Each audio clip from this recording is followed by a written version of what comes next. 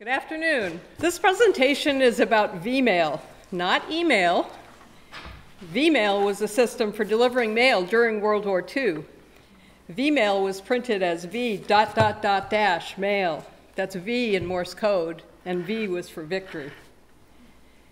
This is also a story about a special soldier and Whately's son named Marshall Ross Pease. This comes about from the generosity of Marshall's son, John Pease, who recently donated his father's 90 or so V-mail letters and other materials to the Whately Historical Society. John and his wife, Jane, are here today.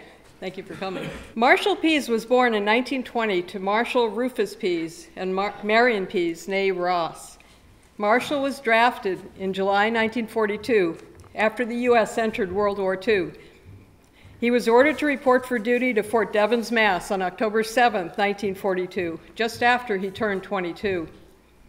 He used the V-mail system to exchange letters with his parents while he was serving in the military police. According to an Army history site, his 170th Military Police Company was known as the Dragon Slayers, and they were based in Egypt. Fortunately for Marshall, the fiercest fighting was largely over in Egypt and northern Africa by the first part of 1943. An early V-mail letter in the collection is from October 21st, 1943. What I will read from his letters are all excerpts. Despite their small size, Marshall packed a lot into each one. Dear Ma and Dad, we boys are pretty busy just at present, but I managed to write in between. I was issued a good conduct ribbon, being in the Army 1 year and no bad marks against me. So you see, I've been a good soldier. Payday is looking us in the eye. Sure is good it's near. Money here doesn't last as long as it would in the States. Brush my teeth every day and shave. That's the Army, plenty of soap and water. Well, I'll say so long till tomorrow. I'm waiting for the pictures you promised. God bless you and thinking of you always and miss you both. Lots of love, Marshall. What was V-mail? To understand that, we have to go back to the beginning of World War II. Before the Americans joined. The lead up to the war began in the early 1930s. But then Germany invaded Poland on September 1st, 1939. 2 days later, Great Britain and France honored their earlier guarantee to Poland and declared war on Germany. In the early part of World War II, the Ministry of Transport in Great Britain had difficulty maintaining the postal services for troops stationed in the Middle East. The situation became much worse after the French surrendered to Germany in June of 1940, and the Mediterranean regions and key parts of North Africa came under the control of Germany and its allies, including Italy. At that point, the short route from the Atlantic, the Suez Canal, was closed. Air travel was still young. The first transatlantic service carrying mail and passengers had only started in 1939. Cargo space for mail by air was limited. As a result, mail to and from the Near and Far East was taking 3 to 6 months by a ship around the southern tip of Africa. Kodak Limited had approached the British Post Office in 1932 about using the Kodak microfilm system, Recordac, to reduce the cost of sending mail.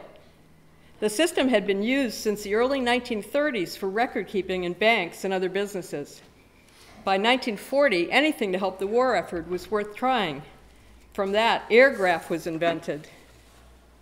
And that's an airgraph British World War II poster. The Kodak office in Cairo, Egypt, already had the equipment required to photograph letters. Thus, the airgraph service began from Cairo on April 21st, 1941. The first airgraphs arrived in London 3 weeks later. The first shipment consisted of 70,000 letters. By the second month, over 500,000 letters were sent home. Getting London set to transmit was more complicated. The first airgraph from the UK was sent in August 1941 by Queen Elizabeth, the mother of the then 15-year-old who would become Queen Elizabeth II. That airgraph was sent to the Commander-in-Chief of the Middle East Forces. The United States entered World War II immediately after the Japanese attacked Pearl Harbor on December 7, 1941. The U.S. government quickly also realized the importance of mail in the war effort. The volume of mail sent back and forth between the troops and home soon became difficult to handle for the Postal Service and the military branches. 150,000 single-page letters sent at the start of the war took 37 mail bags to carry and weighed over a ton. That took up cargo space that was needed on ships and planes to transport troops and equipment and vital supplies. So in June of 1942, the Post Office, the War Department, and the Navy Department implemented V-mail based on the successful British aircraft system. How did V-mail actually work? The sender of the V-mail letter had to use a special form produced by the government and later by private companies. They were available for purchase but supplied free to service personnel. They were 8.5 by 11 and came with instructions on how to fill out the form. Service people could send them for free, but members of the public had to pay normal postage, which was 3 cents for service mail and 6 cents for airmail. Paying extra for airmail only impacted how the mail traveled in the US. After that, it went into the military mail system. Nothing could be included in V-mails, no photos, news clippings, etc. Airmail was still used for enclosures. Mail to all military personnel was sent to an Army Post Office, or APO, or Fleet Post Office, FPO, address, either in New York City or San Francisco. The V-mail service began out of New York on June 15, 1942, and about a month later out of San Francisco. At the Military Mail Processing Center, the letter would first be opened and censored. Censorship of both military and civilian mail was necessary to prevent sensitive information from reaching the enemy. Any questionable information would be blacked out or even cut away. Every letter was marked with an examiner or censor hand stamp and then sorted by destination. After the initial process, letters going to the same location were sent through microfilming equipment and copied onto rolls of 16mm film. One roll of film held about 1,500 letters and weighed 7 ounces. About 2 pounds of microfilm replaced 114 pounds of letters. The paper letters were destroyed after they were microfilmed, but a copy of the microfilm was saved just in case the original reel didn't make it to the destination. In the field, APO and FPO mail centers were mobile and went along with the troops. Most could process V-mail. When a roll of V-mail microfilm was received, it was processed back into letter form and printed on photo paper at 1/4 of its original size, about 4¼ by 5¼ inches. That miniaturized letter was put into a special V-mail envelope and delivered to the soldier. Here's a sample of the letter and the envelope with my pen by it to show a size comparison. The process was reversed for V-mail coming into the US. Those were processed for delivery through one of 3 centers. New York was number 1, San Francisco 2, Chicago 3. The cancellations only contained a number, not the location. Once through the processing center, they were passed along to the Postal Service for delivery. Marshall Pease's letters to his parents each contained the examiner's stamp, a Postal Service number 1 cancellation mark, meaning New York, and the date. We only have letters that Marshall Pease sent home to his parents. Marshall told his parents that soldiers were required to destroy the letters they received after a month. That was for security reasons. So very few V-mail letters to the soldiers remain today. But the letters from home meant the world to Marshall. May 26, 1944, Marshall, V-mail. Dear Ma and Dad, I received three V-mail letters today and sure was glad to get them. They were the first I got all week. I sure miss you folks, and every letter I get from home means a lot. I'm fine, I'm in the best of health, and hope you are both the same, including the rest of the family. The weather is still hot, but I'm getting used to it fast. I'm always thinking about you and miss you both. God bless you and best of health to all. With lots of love, Marshall. What did Marshall talk about in the letters? He talked about the weather and what the boys did to entertain themselves. On base, they could go to movies, play cards, dice, and other games. June 1st, 1944, Marshall, V-mail. Dear Ma and Dad, I received 3 V-mails and sure was glad to get them. I sure do miss all of you. Payday was yesterday and everybody's happy. cards and dice and whatnot. I had to work, so I still have my money. I'm sending home a money order for 20 tonight. Let me know when you get it. As I said before, no use to spend your money foolish. I'm always thinking about you and miss you both. God bless you all, and best of health to both. I received the book you sent today. Thanks. With lots of love, Marshall. Marshall would also talk about the people he knew back home, clearly in dialogue with his parents, though we don't have their letters. He'd read the Life magazines and books that his parents sent, but he didn't talk about work. He didn't want to worry his parents, and such talk would likely have been censored anyway. Most of Marshall Pease's letters are from 1944. My mother, Connie, a little younger than Marshall Pease, was born in Cardiff, Wales, and lived there until after the war. She kept a diary for some years. The earliest was from 1944, 5 years into the war for her. It has been poignant for me to read what Marshall Pease was doing as a U.S. soldier in Cairo, Egypt, while my mother experienced the war over 2,000 miles away in Cardiff, Wales. Like Marshall, my mother only recorded everyday activities, not the trauma of war that she did experience. Cardiff, being a port city, was heavily bombed. I've included a few excerpts from my mother's diaries from dates of historical significance that coincide with some of Marshall's letters. June 6, 1944, my mother, diary. Heard early in the day that Second Front had started. It was D-Day. Tried to swat chemistry in the evening. SWAT meant study in England. June 7th, 1944, Marshall, V-mail. I see where the invasion has started. Sure was good news. Everyone has been waiting for that news. The Allied forces had launched what was the largest amphibious invasion in military history. 5 naval assault divisions came to the beaches of Normandy, France. Almost 133,000 troops landed. Where was Marshall Pease, I wondered? The locations represented by the numbered APO addresses were classified during the war, but not later. So I learned that for much of his time in Egypt, Marshall Pease was located at Camp Huckstep, a large military base bordering Cairo International Airport. Later, I found an article saying that the Women's Army Corps, also called the WACS, arrived at Camp Huckstep on June 16, 1944, and was assigned to the Middle East Service Command. June 27, 1944, Marshall, V-mail. Good morning, Ma and Dad. I just got up and it's nice and cool. I thought I would write letters till dinner time. I know it will be hot shortly. I'm busy much of the time working nights. I received 5 V-mail and a letter with the clipping. That was the first in 4 days. I sure do miss your letters. I hope there's mail today. I've seen the WACs and talked with some of them. Lots of them are over 30 and have gray hair.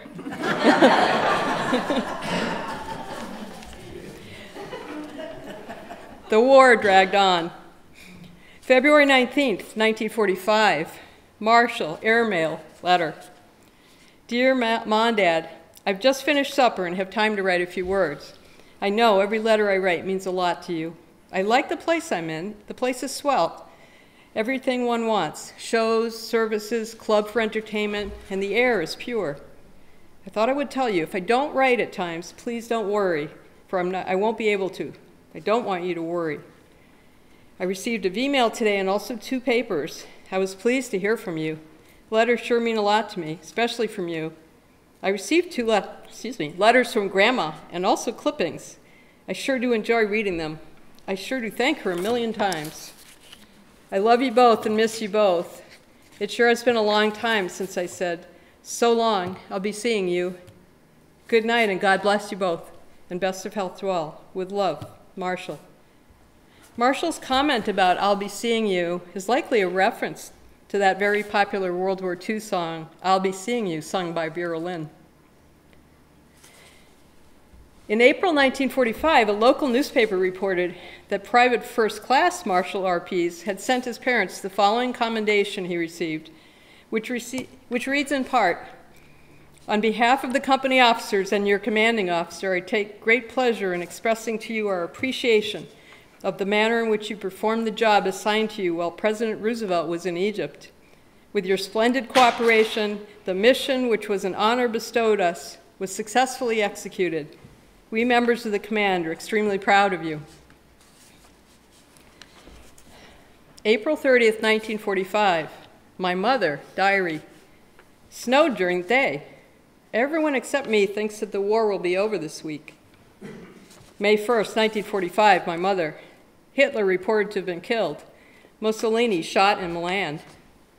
May 7th, 1945, my mother. Everyone thinks VE Day will be today. May 8th, 1945, my mother. VE Day. Churchill broadcasted street parties to celebrate. We now know that Mussolini was executed on April 28th and Hitler committed suicide on April 30th. VE Day was Victory in Europe Day. The war had ended in Europe, but the fighting continued in the Pacific. May 11th, 1945, Marshall, female. Dear Mom and Dad, I've just finished an after-dinner nap. It sure is a hot afternoon. When I finish this letter, I'll take a cold shower and shave and get ready for work. I have to work tonight. I haven't had any mail for a few days. I guess it's due to VE Day. I sure do miss you all. The war news sounds good in the Pacific. I hope it won't last too long. Things are quiet here and everything's about the same. I'm hoping to get some mail tonight. I sure do miss letters from you. I'm always thinking about you and miss both of you. God bless you all and best of health to all. With love, Marshall. Sometime between mid-June and July of 1945, Marshall Pease left Egypt and began serving in Palestine. August 3rd, 1945, Marshall, airmail. Dear Mom and Dad, I've been very busy, in fact every day. We have 1 day a week off. I sure have been away a long time. 2 more months, 3 years away from home. I do hope I'll be back by Christmas, but it doesn't pay to plan in the Army. I was lucky yesterday. I received 3 of your letters.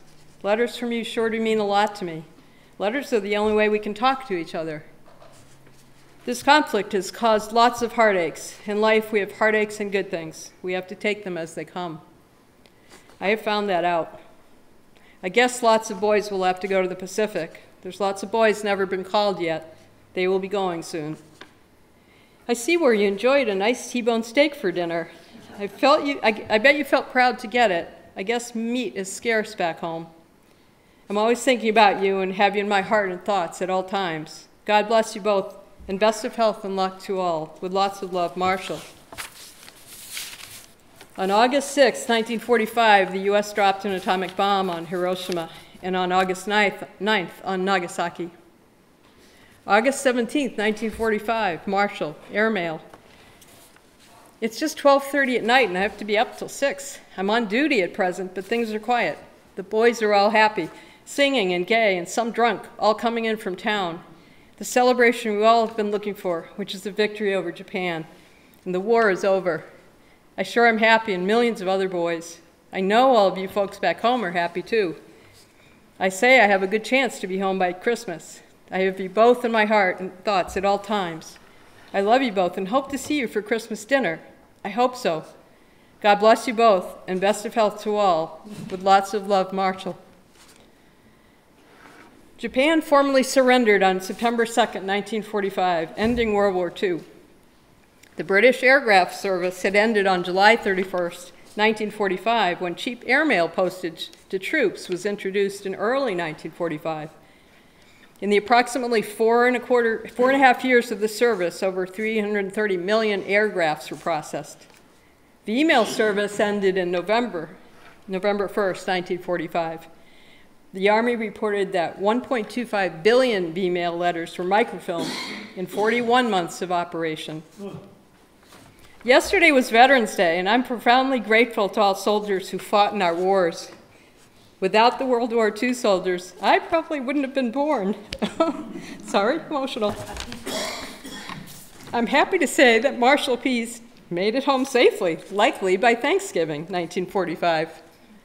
In April 1946, he married his sweetheart, Nellie, started a family, and lived in our valley for the rest of his life. Happily ever after, I believe.